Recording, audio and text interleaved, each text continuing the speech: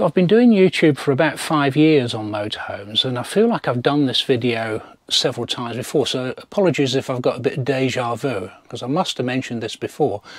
But I guess if you're new to motorhomes, you might not actually realise that you can use the heating whilst you're driving. I'm talking about the heating in the caravan part of the motor caravan, or the motorhome as it's more commonly known as, whilst you're going along. And it's particularly important now you're into December and it's getting cold. It's been pretty cold recently, and you might find that the heating at the front of the van might just keep your toes warm, but what about the rest of the motorhome? So we have the Alde 3020 heating system, and that is a wet radiator system. So we've got radiators all around the motorhome, and when it's on, and we're on electric hookup at the moment, it's beautifully warm in here. I actually left this on overnight by mistake, and I've just come into it, and it's just perfect in here. It's really comfortable. It also runs on gas, so you can run it either on electric 230 volts or on gas.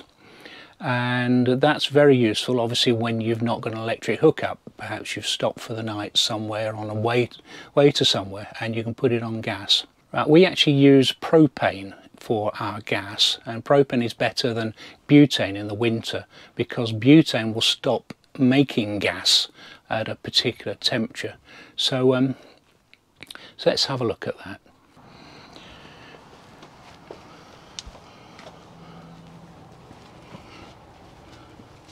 So here we are.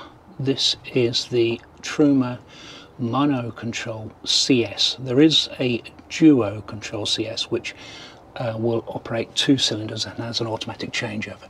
We've got the Mono Control CS, so it is connected to 1 cylinder. Now this device here is the crash sensor itself, and in the event of a collision up to 15 kilometers, I believe it is, 15 kilometers an hour, there's a little ball in there which jumps out of a socket and cuts the gas supply off. If the hose was to get cut, there's a valve here, and that stops, that's called a rupture protection valve, and that stops the gas escaping as well there. So that's a prerequisite if you're going to be using the heating whilst you're travelling. Right, so turn the gas on and you press that. You hold it for a few seconds. So having switched the gas on outside, what we want to do is we want to be on manual. So switch it onto manual, set the temperature that you want. I'd suggest probably about 16, because bear in mind you're going to have the heating on in the cab as well. So you don't want to go too mad. You just really want to keep the van nice and warm and not let it get cold. So switch the gas on, put the heating onto gas, and that's basically it. I wouldn't use the timer because we've drained the water down and we've got no water to heat up. So you don't really want to be using the timer.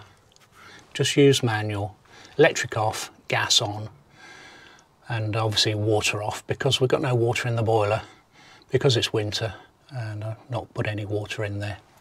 You've got radiators behind these sofas. You can feel the heat coming up there. There's radiators in the bedroom and the washroom, and everything will be nice and warm when you arrive. You can switch these taps off. Now the red one there is for the heating, so you don't want to touch that one because obviously the heating will go off. The green one is the oven, hob and grill.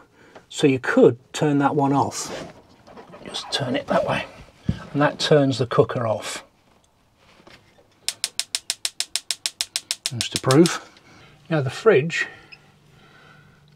will run, I've had it off at the moment, the fridge will run automatically either on electric or gas. So if I've still got it on auto, which I'd normally leave it on auto, it should be running.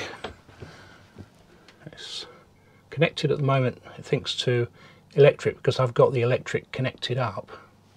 So if I disconnect the electric, that should switch over onto gas. So as long as you've left the fridge on auto, when the electricity is disconnected, the fridge should automatically change over to running on gas. And that does mean that you can leave the fridge running whilst you're driving. Now when I start the engine, the fridge is going to automatically switch over to running off the engine battery, off the 12 volts from the engine. Now it won't go back onto gas until after 50 minutes have elapsed. So sometimes people wonder why the fridge won't run on gas, and it's normally because there's a safety feature that won't allow the fridge to run on gas if you've just been running the engine. It waits 15 minutes until it can run on gas. The idea of that is if you pull into a filling station, you don't want your fridge starting up on gas because obviously there's danger of spark and petrol fumes and who knows what could happen. So that is a safety feature. So if in case you're worried about leaving the fridge on whilst you're driving, that safety feature is there. You just have to make sure that you're out of the petrol station within 15 minutes. Yeah, so if you put the wrong fuel in your tank and you're there for longer than 15 minutes, you really ought to switch the gas off. And of course you can always switch the fridge off gas if you want to. You can use one of those taps under there and you can just switch the fridge off, and it will run on 12 volts whilst the engine's running, as long as you remember to switch it back on again. Just to mention, there is a similar feature for Truma heating as well. I've talked about Alde Heating, but Truma Combi and Vario heaters can run on gas whilst you're driving, obviously as long as you've got the Truma CS fitted to your gas cylinders. Other Truma heaters have got the facility to run on gas, but they will need some special flues to make sure that the flame doesn't get blown out whilst you're driving, so you really need to check with Truma about that. I thought I'd better mention that because I know a lot of people will have Truma heating.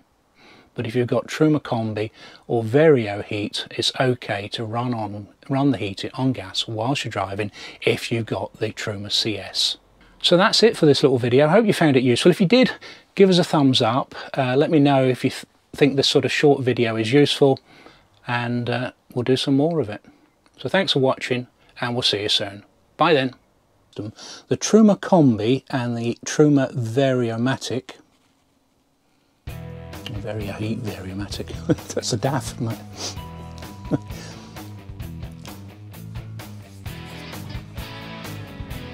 Other Truma heaters have also got the facility run on. Oh.